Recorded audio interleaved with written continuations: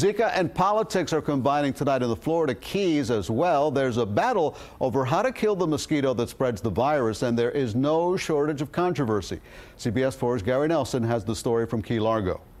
The Florida Keys can be as controversial as they are colorful, and there is great controversy now over a plan to use genetically modified mosquitoes to fight the mosquito that carries the Zika virus.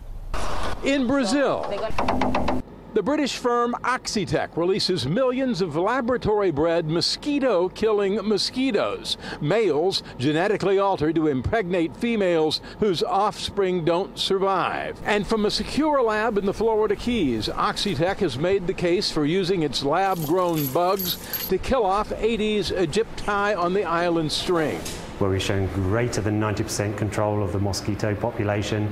It's been proven safe and effective in trials in Cayman, Panama, and Brazil.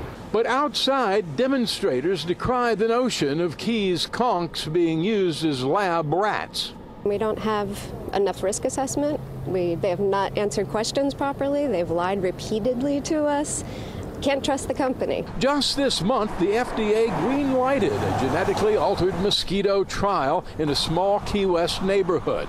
A political decision, critics say, amid the Zika scare. I don't necessarily feel like the environmental assessment process is a very rigorous scientific process. All the material is produced by Oxitec and fed to the FDA. Oxitec says that's partly true, but its killer mosquitoes have been vetted by the FDA, EPA, and alphabet soup of federal agencies.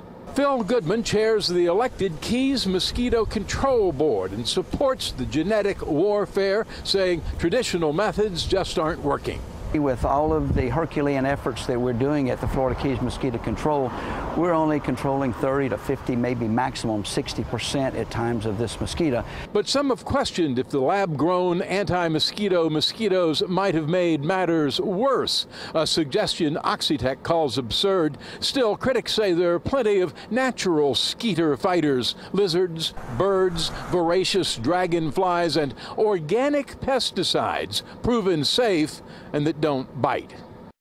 So who will decide this? Perhaps the voters. The 5-member elected Keys Mosquito Control Board has voted to put this to a non-binding referendum of the people on the November 8th ballot. In Key Largo, Gary Nelson, CBS 4 News.